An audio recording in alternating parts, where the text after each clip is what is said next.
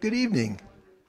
Well, good evening, and thank you all for coming on what is obviously a very wet and stormy night. And if it weren't for daylight savings time, I'd have a much better bad beginning. Dark and stormy. Thank you all for coming. If we haven't met, my name is Frank Bowles. I'm the director of the Clarke Historical Library. The Clarke sponsors a series of presentations every semester on campus. Tonight, we are delighted to sponsor a presentation by Dr. Hope May. Hope is a professor in CMU's Philosophy and Religion Department. She's also director of, they just changed the name, the Center for International Ethics. I got the right name. Hope is smiling at me. I did it right. Her presentation tonight is entitled Peace, Patriotism, and Public Education, May-Wright Sewall and E.C. Warriner. I always want to say ECW. E.C. Warriner, which I think will be a topic you'll find quite interesting. And with that brief introduction, Hope.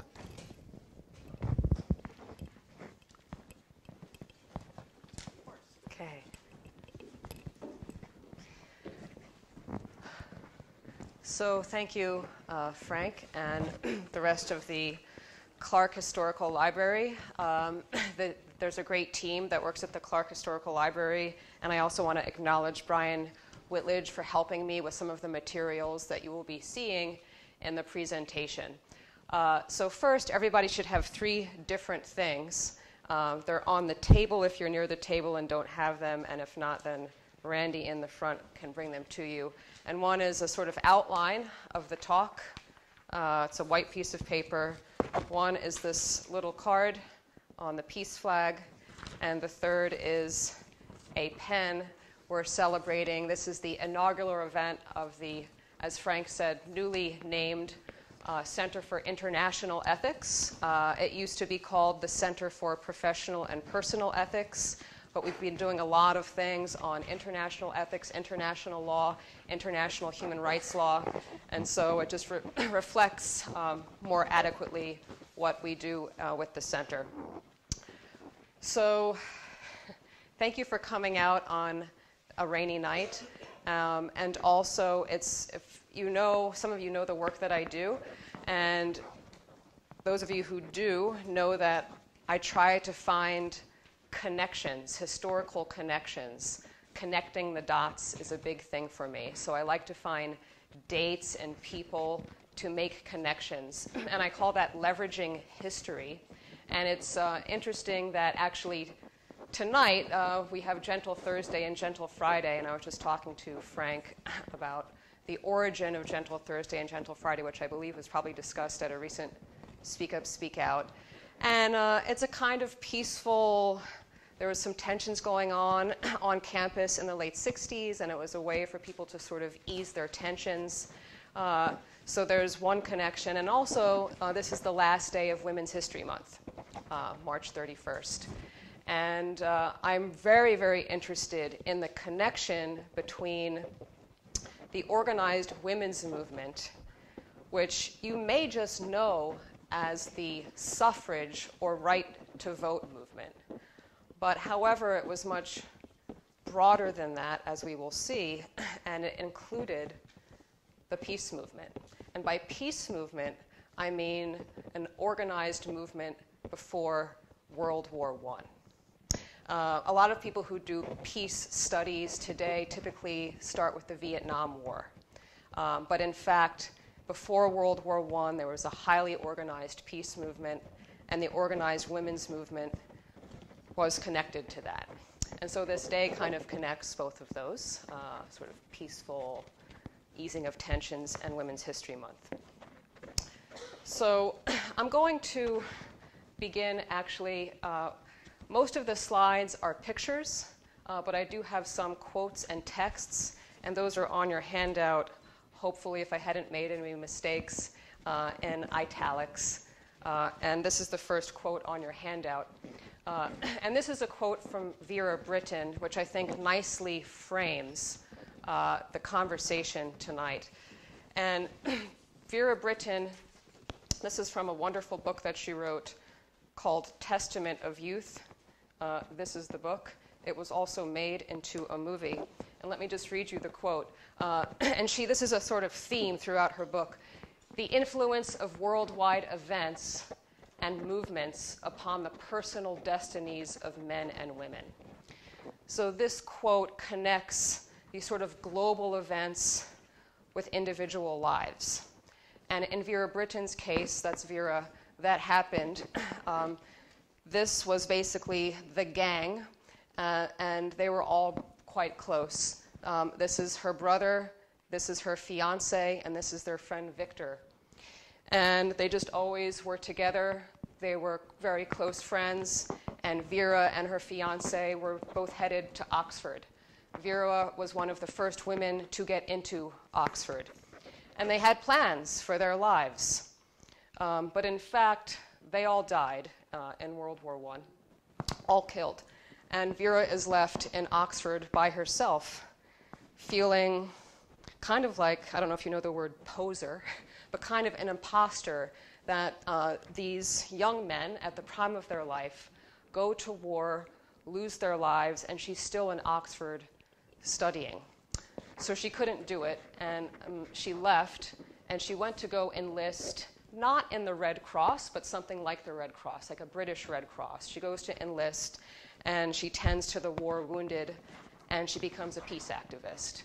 And she gets involved with the League of Nations, which is the sort of international machinery that's created after World War I. But her quote, I think, helps us to understand the connection between these two amazing individuals, May-Wright Sewall and E.C. Warriner. You can see that May-Wright Sewall is born in 1844. I think these dates are also on your handout. And E.C. Warriner is born in 1866. So May is a couple generations older than E.C. Warriner. And you will see actually that because she's older, she does some work on some things that E.C. Warriner picks up on. She sort of starts to lay some foundational work that he picks up on.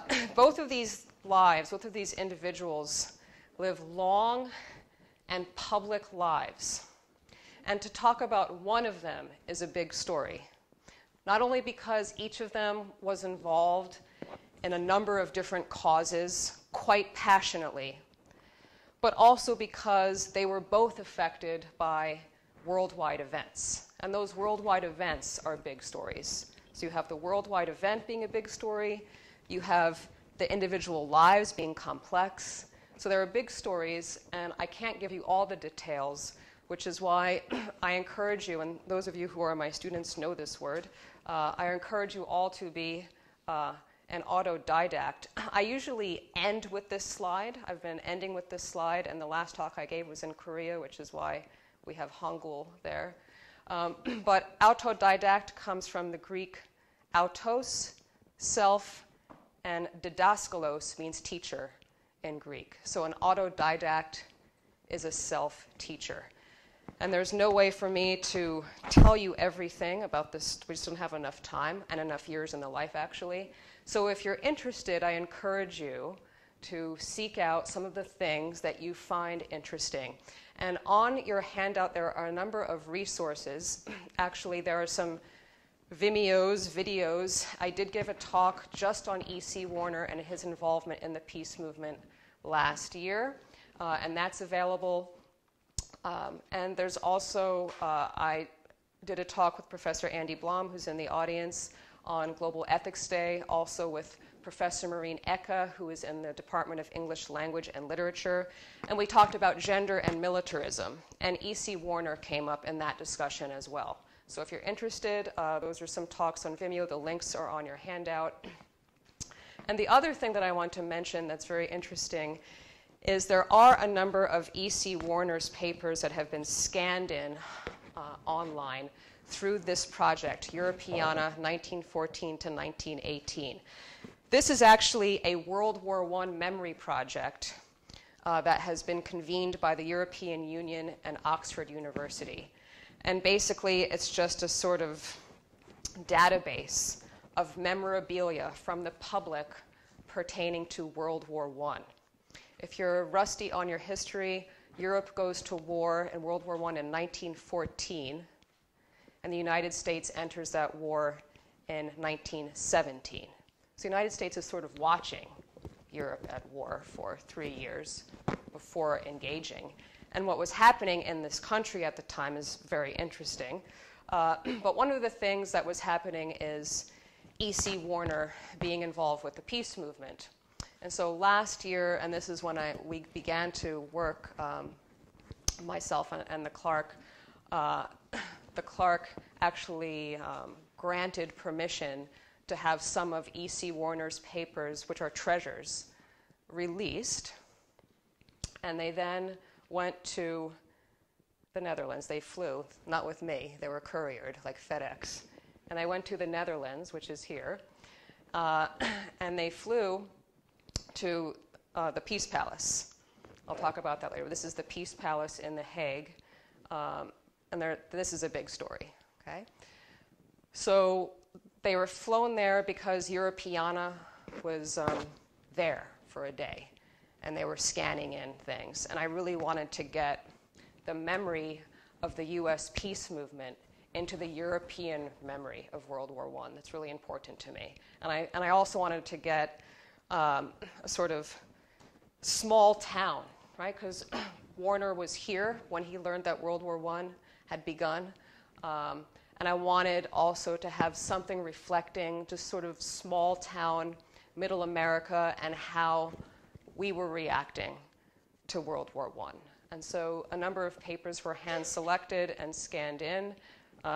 These are some of Warriner's papers that you can go look at here in the Clarke Historical Library. And this is a librarian from the Peace Palace treating them with white gloves, as you can see. Very precious. And there we are scanning them in. This is just a short video. It's like 2 minutes long, so you can see the process. We're selecting the papers. And Warriner's papers, there's, I would say thousands of them. Okay, it's this thousands of papers, thousands of pages. And I've gone through the archives, I don't know, maybe 10 times, and I'm not even, I'm maybe like 5% through them. Okay, so there's really so much there. So this is the intake form where we're turning the papers over. They're going to be scanned in. And there we are, scanning them in. And actually, those are 2 CMU students. And there they are. And so one of those pieces I will be talking about. There's like 4 or 5 different pieces that you can look up online, and the link is on there on your handout. Okay. So, big stories.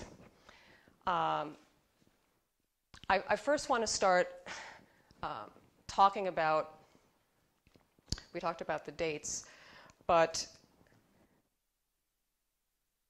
one issue that when we're talking about the women's movement that is not talked about enough, I've mentioned it in a connection with Vera Brittain, which is education for women. And we don't appreciate how much work had to be done in this country to get women to be educated and to have the experience of higher education. In England, it was even worse, actually. And if you're interested, Virginia Woolf's 3 Guineas is a book that talks about the difficulty of opening up Cambridge and Oxford to women. As I mentioned, Vera Brittain was one of the first.